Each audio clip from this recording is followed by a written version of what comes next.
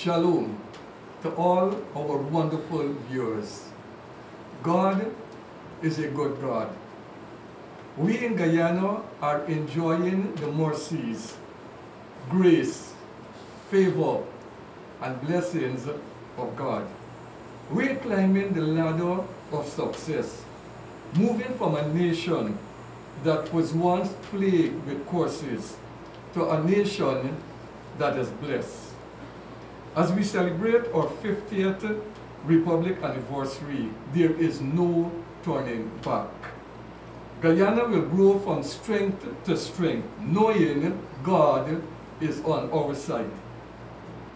Guyana, onward, upward, may we ever go. Day by day, in strength and beauty grow, till at length, we each of us may show what Guyana sons and daughters can be. These are the words from one of our national songs, the song of Guyana's children. This is your choice to be with us on Choices. Visit us. God bless you.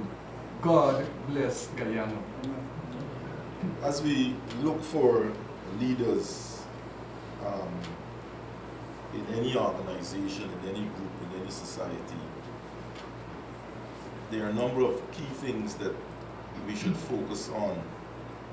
And this was made explicit and manifest in the book of Acts. A classical example was displayed in the book of Acts as to how we actually should pinpoint persons for leadership.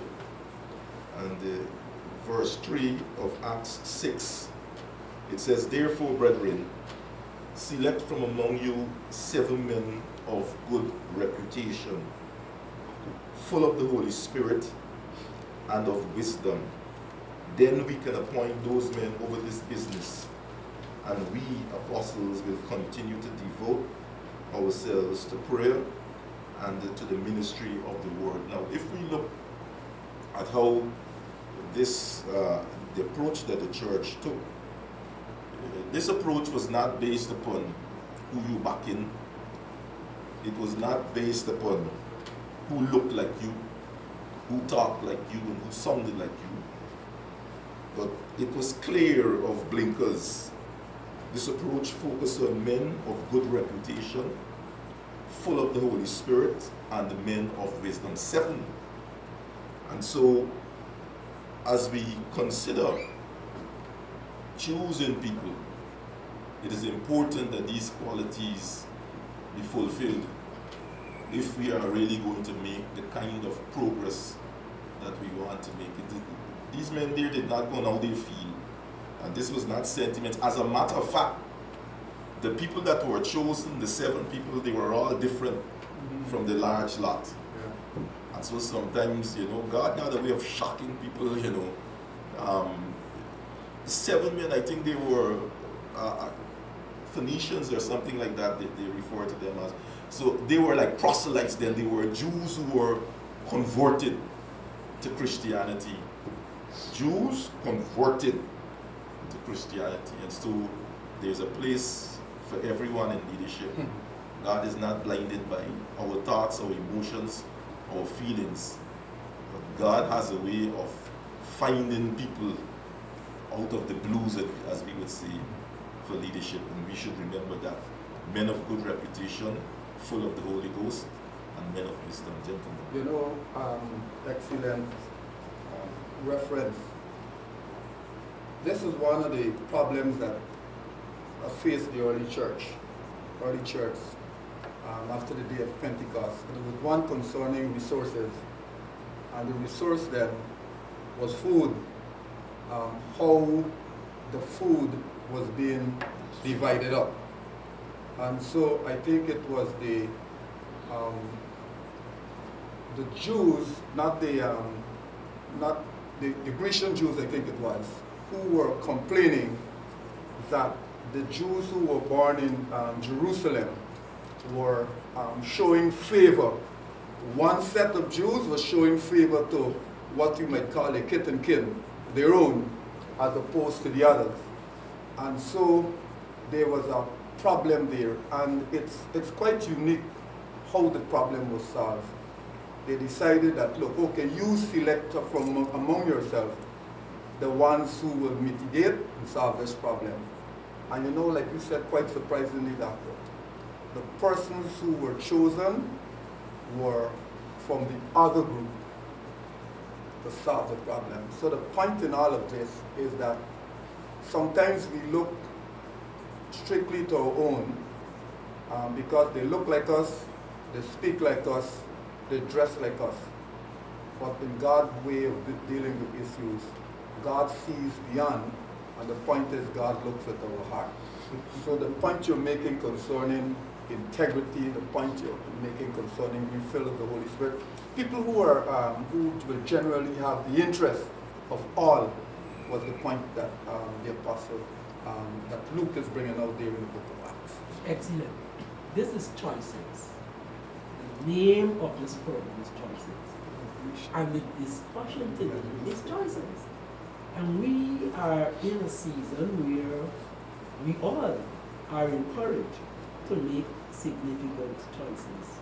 Choices about our own personal lives, choices about the company, where we take the company, and as a nation, choices over who our next government will be.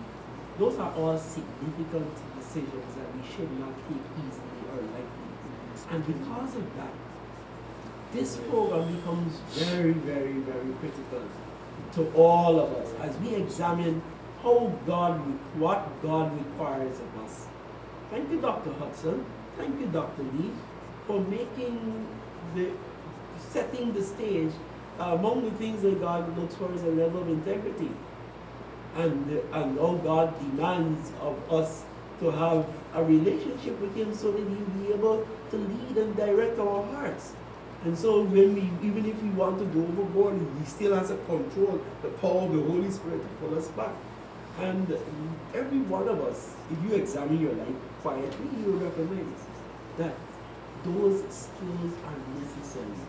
Which organization you work in, we can trust you? Which, how are you going to make quality decisions? And they are so sensitive and they are so critical that if you don't have guidance and leadership from God Himself, then you are not going to be able to, you will have difficulty making it. So we want to encourage you today. Examine your decisions and your choices. Rev, every day we live, we're faced with that, having to make choices. The choices we make have consequences that can either be good or bad, and sometimes they are far-reaching. I think of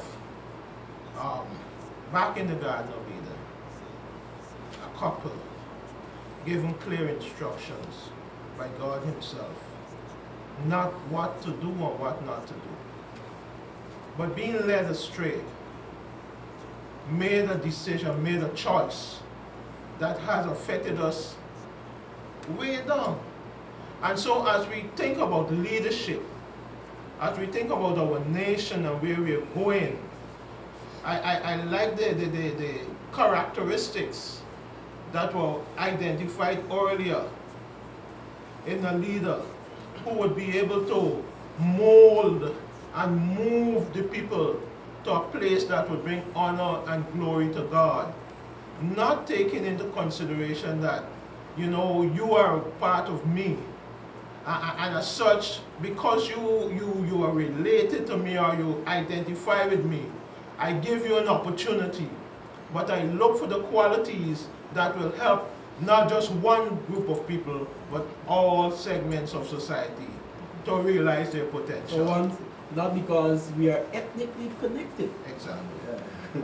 I love the way the scripture that Dr. Hudson read this earlier, how the scripture describes like the adjectives and the adverbs to those critical building blocks, I would say, because in every leader there are some basic building blocks like wisdom, integrity, courage, judgment, and so on.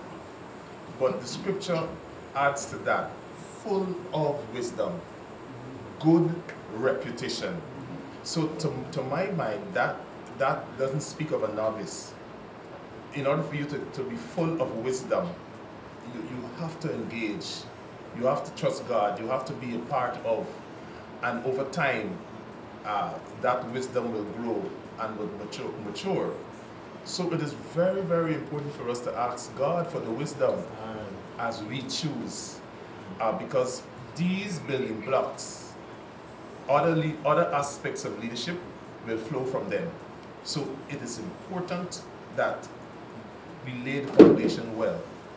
And as we choose, let us look at these qualities in our leaders, because we're talking about a context of a country. Right. This is not just a family, an organization, you know, a company. This is a country. So we have to be very, very careful. And never mind the naysayers and what people are saying, the buzz around. We have to be strategic. We have to be wise in our choices, because every choice that we make will have consequences, good or bad. And you know, the wisdom there was evident because of the leadership. Because look what they did. The feud was between the Hebraic and the Hellenistic Jews. You know what they did? They involved the people in making the decision, you know. And I mean, that is wisdom. The point is not, they didn't feel that though they had a monopoly on solution. They involved, you choose among yourself. I mean, that's great. But the people in their decision, it was clear, they didn't allow biases to rule their decision. Yes. They didn't allow similarities and ethnic conditions to rule their decision. They decided to make an objective decision. That's and a they key looked point. at those who were capable of doing it. of doing the job. That's a key point. And that's a 100%. quality decision in terms of making choices. You know, So in as order to be objective. they made, I remember you know, people talk about sustainable development goals, you know.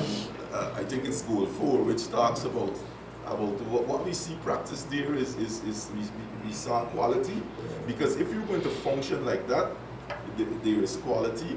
The other thing that we see coming out in that kind of approach is equity, meaning that power is not lopsided, but there is some kind of equity in terms of how power is distributed. And we also see the term that Dr. Lee made mention of, inclusivity. It's not mutually exclusive a situation there, but forces, and I like how you brought that into focus, is that they were allowed, because the larger group could have said, look, you know something, really large group, we run things, but they had problems there. And so even as they practice inclusivity, look where the lot fell. So if we're talking about, you know, I think those values must be taken in equity, quality, and inclusivity. I am so happy that they were not trained by any of our politicians. Because for sure, they didn't attempt to assassinate each other's character. They didn't accuse each other.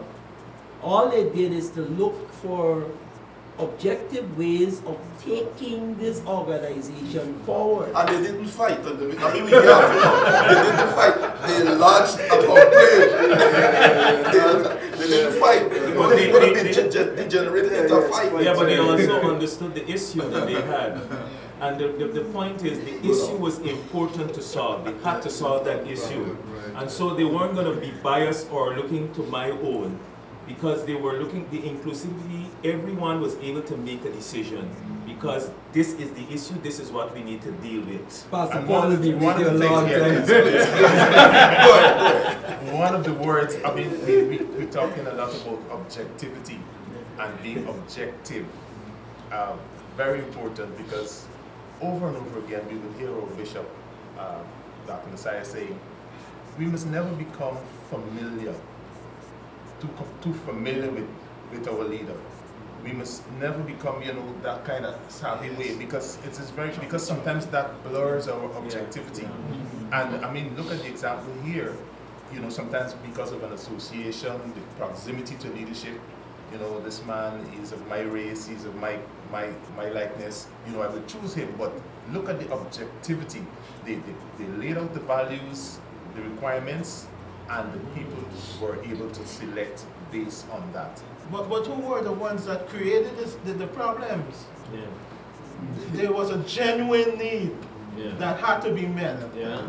And the people that they thought would have dealt with this thing in its entirety, they were the ones who created the problems. So we had to shift the goalpost now. You know, we had to turn this thing around, so to speak, because... I'm not sure we shift the we're not goalpost. shifting, we're not shifting in the sense that but we're moving the responsibility, right? Because they were focused on those that look like them and not the entire group. And so there was a genuine concern that was raised. Yeah, but there was a standard that they had to judge by those standards that was set before them. The choice was made based on a certain standard that was established. Yeah. You know, it reminds me of a portion of scripture in the book of Judges. You know, Judges chapter 9. The children of Israel, during the period of judges, they were being ruled by judges at this particular time, not kings, judges. And one of the cities was establishing a leader. And it is strange how they went. We saw what happened in the book of Acts. We're going back down into the book of Judges. It's strange how they selected. As a matter of fact, this particular leader, who thought that he should be the leader, what did he do? His name is Abimelech. He decided to eliminate all of his competitors. Everyone, 70 of them that were prospects, had the ability or could attain the office of the leader, he eliminated them. Matter of fact, he set up folks to get rid of them. It is strange how some will not go the route like was described in the book of Acts, but will go the other route of assassination. And when I say assassination, I don't mean natural killing.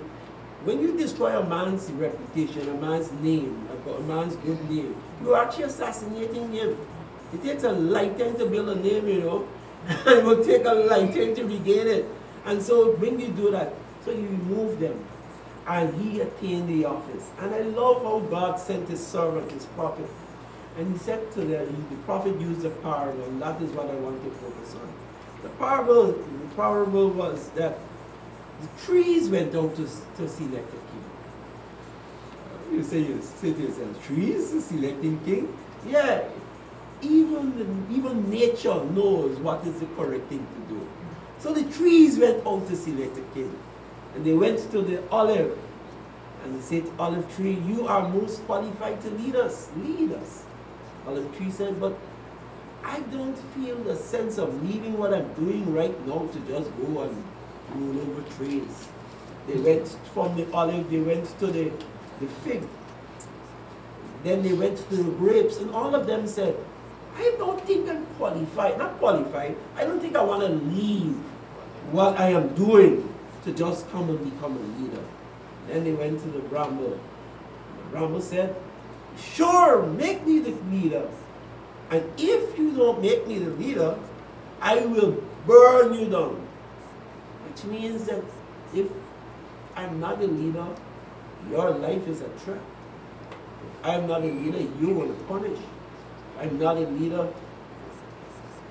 You're not lifting the bar as to what you will do to help me and how you can help me to produce more. But it is strictly out of fear that if I don't get a chance to lead you, you are going to be nothing. Now, that kind of choice, I don't want us to cultivate in our environment, gentlemen. You know, as you go through the tiers of leadership there, starting with olive, fig, and grape, each said that they were serving a great good. Their produce was to benefit everybody. you know, the olive, the fig grape. They were reluctant to leave what they were doing that benefited the greater good just to rule. But here you have, when the opportunity was given to the bramble, jumped at it, really wanted to lead. But what are the qualities, what the bramble has to offer is the issue that we have to look at. What is bramble? I mean, bramble is a film of fire. Yeah. But here is someone who has really nothing to offer the greater good, wanted power so greatly, whereas others were quite reluctant. I mean, that is something that we need to consider in our choice. But they went from the top right down to the bottom, you know, as we call it. The hierarchical structure of leadership. The very good, the good, whatever, so good. down to the worst. That is the words that he threw out. If you don't make me the king, So how it's do we, fire. how do we get the olives to be a part of, how do we get the figs and the grapes? Well, the olive to me has the quality. I mean, even though the olive is reluctant, what the olive produces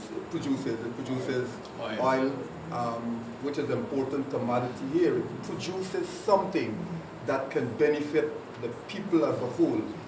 But when you compare the olive with the bramble has nothing. All the bramble wants is power. That is what the bramble wants. And if you don't give me power, I'm going to destroy you.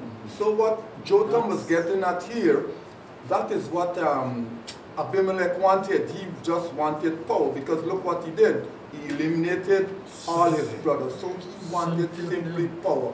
So probably what the prophet is pointing to, what Jotham is pointing here, is the fact that the man you're going to make king, all he wants is power, and maybe he has nothing really to offer you. But another thing here, Pastor Dave, is that in the process of becoming, he was willing to destroy anyone or anything that stood in his path. And you know, we talk about the qualities earlier. And when you look at the characteristics of the bramble, look what he said. He said, if you don't make me, I will burn down the cedars of Lebanon. We know how important the cedars are. And he was willing to do that just to attain that position. Power boy. You know, you mentioned, you asked a question. Yeah, how I the want to olive go should back. become involved with. Clearly, the olive was not, and the vine, they were not interested in terms of power. They thought that they were serving a greater good where they are. Yes. I think you're trying to liken that now in the context of, you know, the scenario where leadership is required. Right. I think we need to encourage. I think we need to encourage those kinds of people, and we need to motivate them, and to let them know that they have something to offer, And eliminate power seekers. and not to shut them down. Yeah. Because sometimes even when they make that kind of move or they show promise, you know, we live in a strange world, you know, they too could become frustrated, and so they have to be taught and know what they're getting involved in, because this arena is not easy. And so I think they need to be encouraged. But I think the question that you're probing is that we need those kinds of people. Yes. And I think from the biblical context, the idea is that we need those kinds of people But I asked the in the question leadership before. system. Is politics evil? No, politics is not evil. I think from time immemorial, God set up leadership systems and structures. I think it is the people who fail. Politics, to my mind, it is a discipline, like any other discipline, whether you want to say medicine, sociology, or whatever. It's a discipline. The problem always comes when we have people now who are going to operate these systems, and so it is the people that we have to address. You know, sometimes, you know, people say, I think there's a song which says, nothing is wrong with the world when the world goes mad. It's the people that live in it. The world by itself, you understand me? It can't harm people, but it is the people who actually dispense justice, people who actually treat with issues and so on. They know, so politics is not an So we don't need Brahmo politicians. No, we can't, because we don't want people to burn us. But we have. I think this is the reason that God sets up one and pulls down another. Because God has got a clear insight into what he wants to do when he wants to do it, and he just goes about doing it. So nobody can stop the hand of God when it comes to him directing things in this world that he's creating. And I like what you say Promotion about comes from him. Amen. He sets up one and he pulls down the other. And the wisdom that he gives to the persons that he set up is for the benefit of everyone involved. And I Reverend like what Tony, you said, that Reverend God Tony. has, no one has a corner on God. God has the final say in terms of where we go and how it must be done. So nobody can manipulate God. You might be able to manipulate people, but not God. The Brahmo was the last to be approached. We all know the Brahmo can burn down everything. You know, if the olive, the fig, or the vine had answered the call, the Brahmo would not have gotten an opportunity to be even asked the question in the first place. So what we are saying is that a lot of people who you know that God has blessed you, you know that you have the potential, you're producing, but sometimes we got to look at the bigger picture. You can't produce for yourself. The part is never greater than the goal. And so leadership must lead. Bramble will not have an opportunity to even be asked the question if the olive, if the fig, if the vine step up to the plate. You know, the bishop would normally say, worship begins in the house, but it ends in the public domain. It is beyond just coming to church and lift your hands and say, God, I love you, I will serve you, I worship you. It goes into what we do after we leave the house of God. And God is calling upon every one of us to make a decision, to choose. In Joshua chapter 24, verse 15, Joshua says this as we leave this program. But if serving the Lord seems undesirable to you, then choose for yourself this day whom you will serve. Choose, yes, choose, you choose. Whether the gods of your ancestors served beyond the Ephraimites, or the God of the Amorites, whose land you now live. But for me and my household, we will serve the Lord. This is choices. I pray that God will help me to make quality decisions for where He wants to do them. God bless you. Shalom. We thank you for joining us on Choices today. Remember, you can join us at First Assembly, LNP Durban Street, Workmanville, Georgetown, Guyana, for any of our special services.